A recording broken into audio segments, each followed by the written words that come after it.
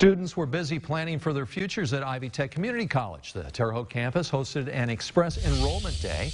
It's a chance for new and current students to complete enrollment steps for the summer and fall. They could also get information on financial aid and meet with academic advisors.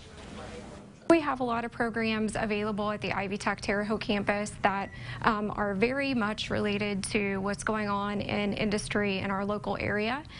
We have some career assessments that students can complete here to see if one of those might be a good fit for them.